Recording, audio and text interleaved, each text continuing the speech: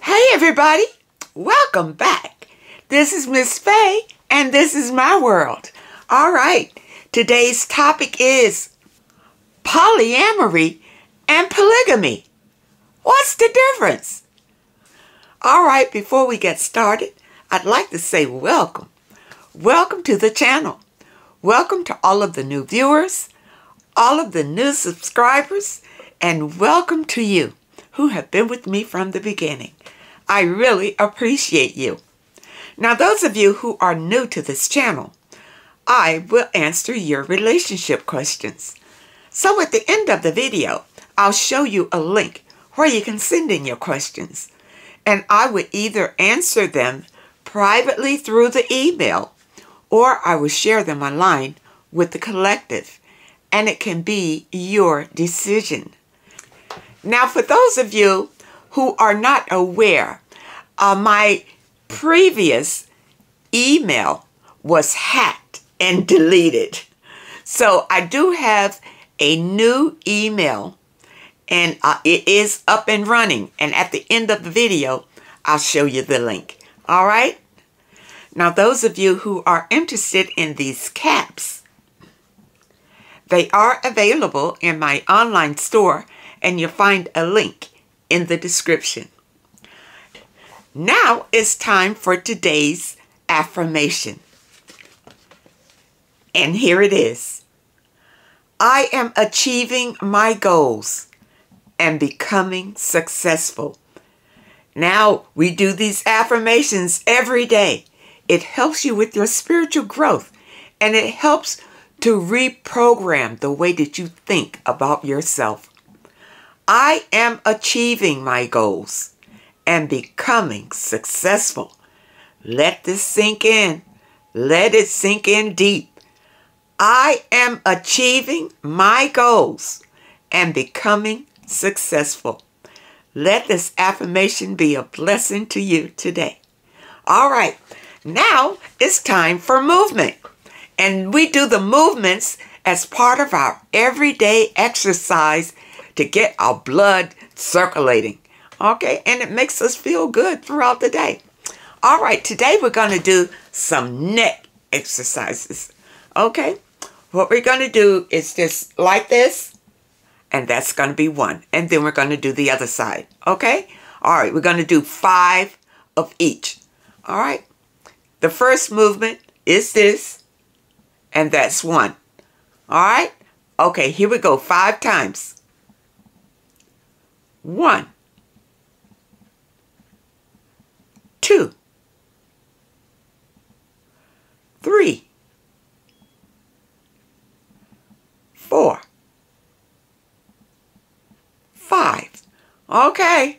All right. Loosen up. All right. Now we're going to go the other way. 5 times.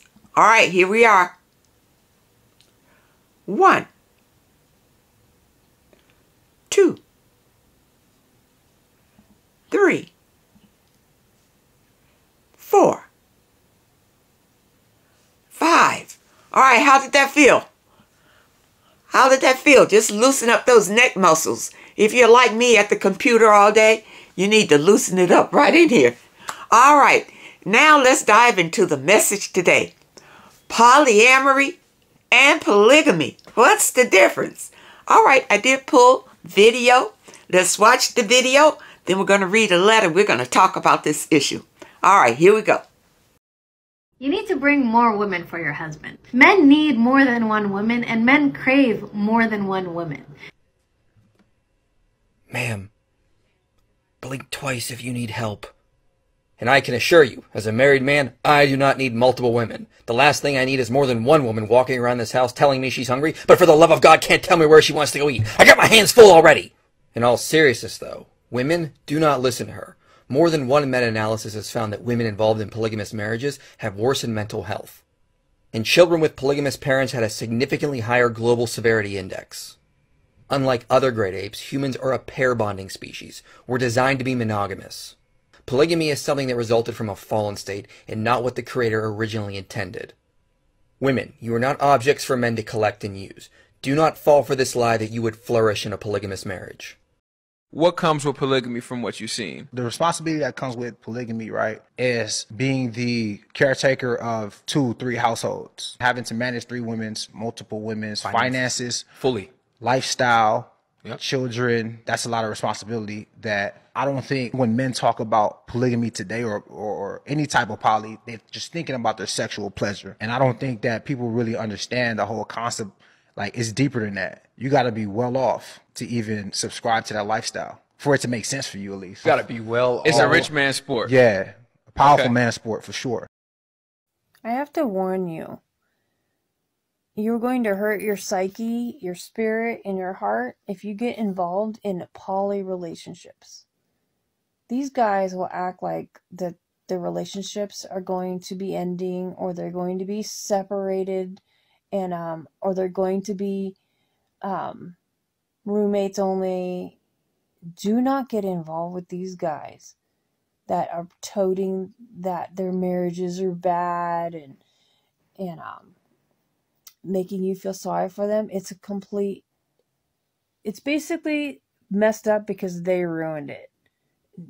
Do yourself a favor. Don't make the same mistake I did. Do not get involved whatsoever. Not into anything poly. Okay, from the video, we got some idea about the differences between polygamy and polyamory. Okay, polygamy is when you have more than one wife. It's polygamy. Polyamory is that you just it's open. You just sleep around with a lot of people. And I suppose that everybody knows each other. As in an open marriage, but I'm not sure about But anyway, let's dive into this letter and see what she says. This is a young lady that says, I've noticed that there are black men who are beginning to move in the direction of polygamy because they are following, I guess, some YouTuber who says married to 2 women.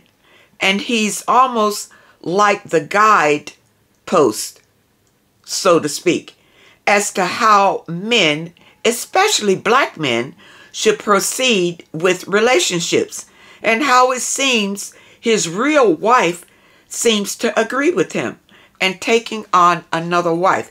Yeah, because they all have the same mindset. This is something that they have agreed upon. It's like a contract. You know, they have agreed on this contract to live this way together. Not saying that it's right, but they have free will. And this is what they have decided to do. All right. Now, you do go on and mention in the letter that that people are watching this YouTube guy about polygamy. And not that we care what they believe, but I just want to know your thoughts are on polygamy. Okay, here it is. For number one, I'm about monogamy, period. Period. All right, and I let a date know I'm about monogamy. And if they can't adhere to that, then they can just pass by. You understand? You know, no loss to me. Because number one, I never put myself in the position feeling like I absolutely need a man. Okay? I'm not in that position. I don't even feel like that. I don't even think like that. That I can't have a happy life without a man. Now, before I became spiritual, I must admit that I did think like that. That having a man would complete me. Before I was spiritual, this was my mindset. And it's probably why I dated so much, trying to find that Prince Charming that would complete me. I spent way too many years of my wasted years looking for that. But when I became spiritual, I realized that I was whole in myself. I really didn't need anybody else to make me feel whole. And it's a difference in that. And it stopped my searching for the other half of me when I was already whole. I didn't need another half. I was already whole within myself. Okay? So that cut out a lot of nonsense. Now, polygamy, you know, it's been practiced, and it still is being practiced. All right? And apparently it's coming back into trend. We'll say that. But what young men should know about this, when you are in a polygamous relationship, it's the man's responsibility to financially support these households totally, fully. For instance, if the first wife has a house, then the second wife will have the same thing that the first wife has, a house. Not these shabby relationships where they all living together in an apartment. That's ridiculous, ladies. You don't value yourself if you're doing something like that. And even in a polyamorous relationship, you're not valuing yourself when you're just sharing yourself. You know, he is, you are allowing a man to treat you like cattle. Like cattle. You see, he goes with this one, then he goes with this one, goes with this one, and everybody, and then the women are together like you all are just friends and all loving this man. None of you have any self-esteem. None of you have any value. You do not value yourself. You don't have self-worth when you're doing something like that. Okay? Any way you look at it. Now, this is, you want my opinion? This is my opinion. And I am giving you my opinion through a spiritual perspective. Now, if you don't want to be spiritual and you want to be low vibrational, well then, hey, it's your free will. It's your choice. And you will get everything that comes along with that choice. All right? But if you want to be spiritual, on your spiritual path, you would not engage in this type of activity. And if anybody comes to you and saying that they are spiritual and they're doing this type of low vibrational activity, it's not real. Maybe they're on a different spiritual path. Okay? I did hear a young lady say that some people split their spiritual journey and their sexual journey. So what are you saying? That on your sexual journey, you're going to be low vibrational, but on your spiritual journey, you're going to be high vibrational? Do you see how ridiculous that is? You have to choose one. You have to choose one. You can't have 1 foot in and 1 foot out. It doesn't work like that, people. Polyamory is low vibration. It's low vibration. Polygamy, I'm not going to say polygamy has been around forever, and it's a lifestyle choice. But if you ladies, this is a hint for you. If you decide and agree to go into a polygamous relationship, make sure that it makes your life better. And plus, not just sexually, forget that part. I mean your living. If he cannot put you in your own home and finance you in that home and finance any children that you have, if he doesn't have enough money to treat you like that, then you don't need to be in a polygamous relationship. You're just fooling yourself. He's just cheating. He's just cheating with other women. If the man is not supporting you totally, financially,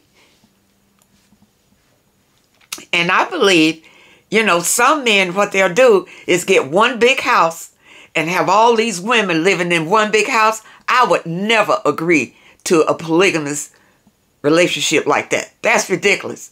The man is, he's just using everybody. Using everybody. Okay. I did hear a man say that, and I don't know if it was in one of the videos, say that polygamy is a wealthy man's sport. Okay? Because he's probably the only one who can afford it. You know? Have a wife over here in her home and her family. You know, they're well taken care of. And if he can afford to do that again, free will. And again, free will. But no, not scooping up everybody in one house. The women working like slaves, having all these babies. And he just sitting and relaxing. And in some of those homes, the women are working. And in a polygamous relationship. Doesn't make sense. You're just being used and abused if you let that happen to you. Understand? Listen, I know in some cultures this has been going on forever. But just because something has been going on forever doesn't mean it's the right thing to do. Ladies, we have been the underdog forever, ever since man. Let's say this. Ever since, I know ever since the Bible came out that women have been the underdog. Now, before then, I don't have the history on that, okay? But ever since the Bible came out, women have been the underdog, all right? And man have been put on top. Man is the master, and you are the submissive. You are the submissive to the master, okay? So now, the master, he can choose as many women as he wants. Now, in Christianity, it's condoned. In Christianity, it's condoned. Now, I don't know where the monogamy came in. I don't know if it came in the New Testament or whatever. But in the Old Testament, was condoned. And a lot of pastors out here who condone polygamy, they're using the Bible to do it. They're showing people in the Bible, kings or whatever, that had different wives or whatever, but those were kings, and they could afford it. They could afford it. And then it was a culture too. And now we're in a new day. We're in a new day. We are ascending, and our knowledge about things is ascending. So we don't want to go back and do things that were done in olden days and thinking that was the answer. If it didn't work back then, it's not going to work now. Okay? People, this low vibrational sexual activity is coming out of the spirit of Baal. That B-A-A-L is the Jezebel spirit. It's low vibrational. It's all about sex and captivating people in this sexual low vibrational energy. That's poly. That's what it's all about. All this gender bending, that's what it's all about. People, it's not spiritual. It is not good for your spiritual growth. Okay? You can't hold on to those things and be spiritual. It's different. Now, there are some religions that condone polygamy. That condone it. But it's low vibration. It's low vibration. You see? And in most of these religions that condone it, these men can't afford these wives. They cannot afford them the way that it was set up to be. Way back when the kings of the Bible had these wives had their own individuality and their families, and the king could support them totally. The average man can't do that. He can't do it. You see? But he wants to go into polygamy. He wants to use that to take advantage of women. To take advantage of you. And because women, we're so desperate to have a man, just so desperate to have one, that we're willing to share under any circumstances, just to be included, just so we're not alone. We are afraid to be alone. But when you're on your spiritual journey, you don't feel loneliness. You are alone many times, but you don't feel lonely. The topic today was polyamory, going out and sleeping with everybody, polygamy, marrying more than one person at the same time. What's the difference? All right. It's all about sex, the sexual entity. Why would a man take a second responsibility unless he just wanted to know that she's sitting right there to have sex with him when he's ready? All right? So he'll take a second wife. For him, it's about sex, if he can afford it. You understand? But he'd want to know that she's sitting there waiting for him to show up. She's not dating anybody else in polygamy. It's only the man that is going from flower to flower to flower, not the women. Okay? All right? So it's all about the man having his cake and eating it too. That's what it's all about, polygamy. And polyamory is just being sluttish. Just sleeping with whoever, whenever. All right? That's all that is. People, know what you're getting into. But ladies, love yourself. If you truly love yourself, you will turn your back on any of this. You'll turn your back on it. You will not feel a draw just to have a man. And this is why these ladies are going into these situations, because they want a man so bad. Love yourself. Care for yourself. Know yourself. Know who you really are. And know the power that you really have. You don't need to degrade yourself just to have a man. You see, a man's motivator is sex and food. That's it. Sex and food. And he would do anything for either one. But ladies, that's not your motivator. That's not your motivator. Your motivator is love. You see, you want to have a man to love you and to care for you and to know that he is there for you. But because men are changing the way that they handle women in today's society, now women feel that they have to do a lot to be chosen by a man. You've given all your power to the man to choose you. Ladies, know your own power.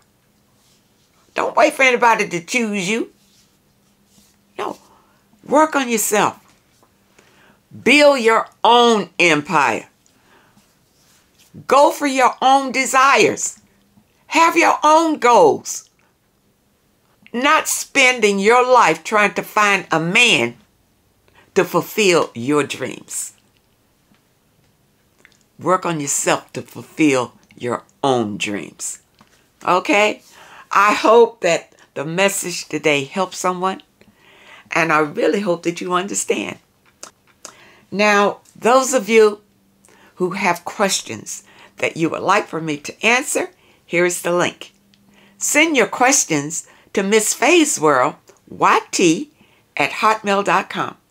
That's Miss Faye's World, YT@hotmail.com. And try to keep your letters to one page. Just summarize your situation and ask the question. And if you prefer that I answer your question privately through the email, just put it at the very top of the letter, and I will comply. Now, to show my appreciation for you supporting this channel, I will be giving away a deck just like this one, the I Am Affirmations deck that I have been choosing from for our daily affirmations. I will be giving this away to one of you lucky subscribers once this channel hits 100,000.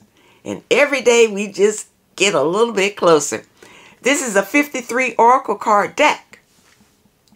And I will be announcing the winner right here on the channel. So keep watching and good luck to all of you.